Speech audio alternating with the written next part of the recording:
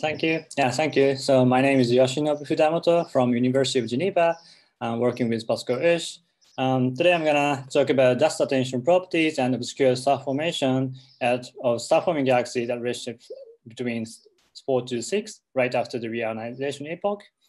So as we all of us know that there's mainly two wavelengths range where we can observe the star formation activity of galaxies. One is the rest-frame UV wavelengths, and another is the far-infrared wavelengths where we can observe dust unobscured activity and dust obscured activity of galaxies.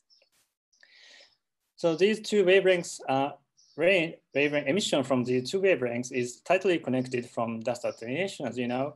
And if there's more and more attenuation exists in these galaxies, this UV spectrum becomes redder and redder, and the attenuated energy is transformed into the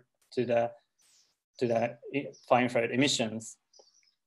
So these correlation between this dust attenuation and emission can be translated into one of the relations so-called IRX-β relationship. So this is the relation between the UV spectrum color and the y-axis is the emission in the far-infrared. So this relation is very useful, in particular for estimating the dust attenuation correction in the very high-redshift universe. For instance, if we observe the galaxy at redshift greater than 7, in the typical case is that we only have the rest frame UV photometry. And even in this case, using this IRX-β relationship and the UV spectral slope measurement, we can estimate the dust attenuation correction and also can estimate even the infrared luminosity of these galaxies. So however, the one potential problem is that this dust attenuation is highly empirical relation. For instance, this dust attenuation is dependent on dust extinction line of sight effect of dust and the stellar to dust geometry and also the intrinsic UV slope from which we observe the reddening of the UV spectral slope. So because of these dependencies, these IRX-β relationship or dust attenuation relation should be examined and confirmed by observation directly. At redshift around 2, for instance, Spitzer observations are deep enough to detect infrared emission of these galaxies, and Reddy et al. Found that these main sequence galaxy is still consistent with the local relation found by Myron 1999. However, at more high-redshift universe, the situation becomes a bit different because we need ALMA to observe far-infrared emission individually. And in the first ALMA surveys has revealed that this galaxy could be very faint in far-infrared, suggesting some evolution of dust attenuation properties. And for instance, a couple of years ago, Peter K-Pack 2015 has shown that indeed, this IRX-β relationship could be different at very high-redshift universe, and compared to the lower redshift galaxies, this infrared emission is much fainter than expected from the UV colors.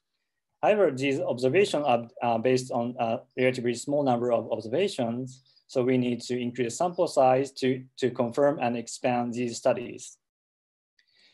So we studied the collaboration in the ALPINE survey. So just quickly, introduction about ALPINE survey is that this is the ALMA large program to observe large sample of main sequence galaxies at redshift 4.5 to 6. Our main sequence galaxy is wide parameter space, almost 2x both in stellar mass and star formation rate.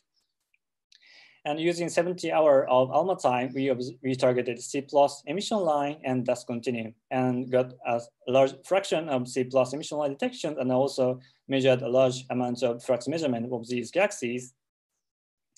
As you may know, that the result from our ALPINE survey has already been published, and several projects is still ongoing. And if you are interested in, please look at these individual paper. But for the tomorrow's session, Seiji Fujimoto will talk about C+ halo studies, and Yana Kusanova will talk about obscure star formation rate density, and Gareth Jones will talk about C+ kinematics. So as you know, the ALPINE survey is led by Olivier Lefebvre, who has sadly passed recently. He was, during this collaboration, he was a very energetic leader of this collaboration. And it was a great honor for me to work with him. And I feel terribly sorry for his passing. Yeah, so let's go back into the dust attenuation of high-risk galaxies. So to study these dust attenuation properties, we first need to estimate infrared luminosity of these galaxies. To do that, we first created the average infrared SED of these galaxies using ALPINE analogs in cosmos in terms of stellar mass and star formation rate, similar to the ALPINE selections. Using stacking analysis of Herschel and SCUBA-2 and ALMA images, we created this average SED of applicable to these ALPINE samples to estimate infrared luminosity of these galaxies. And then because these galaxies have a large amount of ancillary data set, using these ancillary data, we performed SED fitting to estimate UV luminosity and UV spectral slope. So using these informations, we created IRX-β diagram for these high-risk galaxies. These field points are individual detections, and this downward triangle is the 3 sigma upper limits, and squares are the stacking analysis, for which I used both detection plus non-detections. And blue is redshift around 4.5 galaxy, and red is for redshift greater than 5 galaxies. So first thing is that these individual detection and stacking analysis show that these galaxies have relatively lower IRX value than compared to the lower redshift local IRX-β relationship. And another thing is that this galaxy, the distribution of beta, apparently exceed much bluer than the intrinsic UV spectral slope measured or expected from the lower local universe.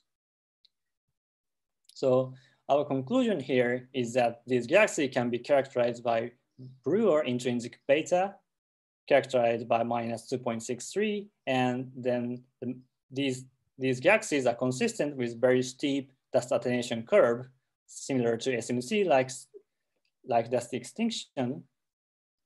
And compared to the lower redshift galaxies, these galaxies shows that very deficit of IRX values, and these are consistent with the previously found evolution of dust attenuation properties. Another interesting point of looking at this IRX value is that because IRX infrared excess is defined by the ratio between star formation rate from infrared and ultraviolet, we can study the obscured fraction of star formation rate.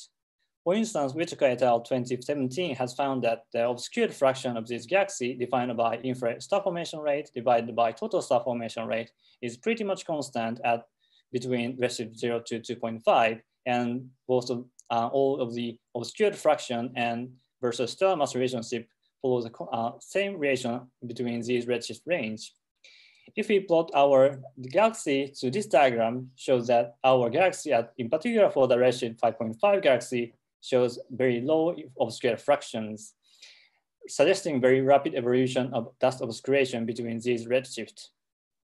But nevertheless, this galaxy, in particular for the massive galaxy, already shows that about 50% of obscured fraction of star formation activity, suggesting that this dust obscuration is very important even in a very high-risk universe, or potentially in a epoch of reionization. So just a summary. So we have found that the evolution of dust attenuation property and dust obscuration. And another important point is to go to the even higher redshift. So we are now working with another ALMA large program with Rebels. The Rebel is the PI of Richard Bowens, and which will observe 40 UV bright main sequence galaxies with photometric redshift of 6.5 to 9. We will scan the C+ and O3 or O3 emission line of these galaxies. So in the cycle 7, we already got 85% of data. And then we are getting these very exciting results, and hopefully in the near future we can publish these exciting results quite soon. Thank you very much. Thank you very much. We have a couple of questions. The first is from Denis Bogarella. Using a sample of redshift 5 LBGs, we found that a dust temperature of about 56 Kelvin. I think ALPINE galaxies are also UV selected. Did you estimate the dust temperature for ALPINE, and how does it compare to other work? Yes. So for example, in this SED, model, we measured about 40 Kelvin of peak dust temperature, which seems to be slightly different from, slightly a bit lower than the other result. Yeah. And also we measured like 4 galaxies with multi-band observation with ALMA, and which are very consistent with our results. So this galaxy seems to have about 40K in our sample. And do you think there's any difference in the selection that's causing that difference compared to other samples? Yeah, very good question. Don't worry if you haven't thought about it. Answer it in this. Yeah, it's a very difficult question, and I don't have answer at this point. We have another question from Laura. How do you compute this infrared star formation rate for single sources having only one continuum observation? Yeah, that's a very tricky point. And in principle, we don't know the individual shape of far infrared SED. So we are standing on we are pretty much relying on this average infrared or average infrared SED. So yeah, so individual sample could be scattered because of this difference of high infrared SED, but on the ensemble average, we should be the safe sort of these stacks should be consistent with this average SED. So we are pretty much relying on this average data point. There's a question from Rebecca Bowler. In making your IRX-β relation, did you stack in bins of beta?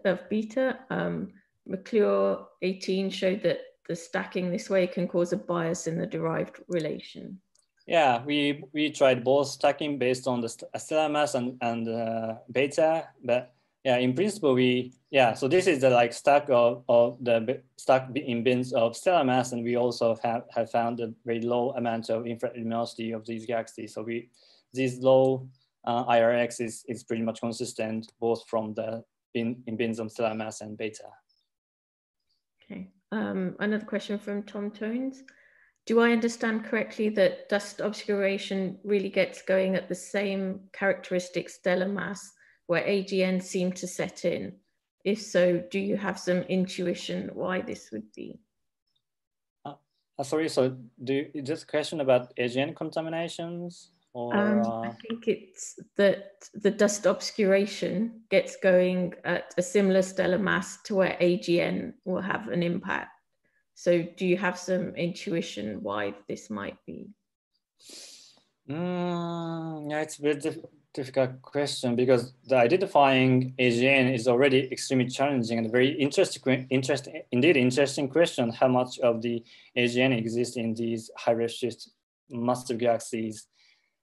But at this point, we checked the stacking of Chandra images and then other stacking of the UV spectrum. But at this point, we didn't find any good clue of how much of these galaxies have AGN or these potential AGN contaminations.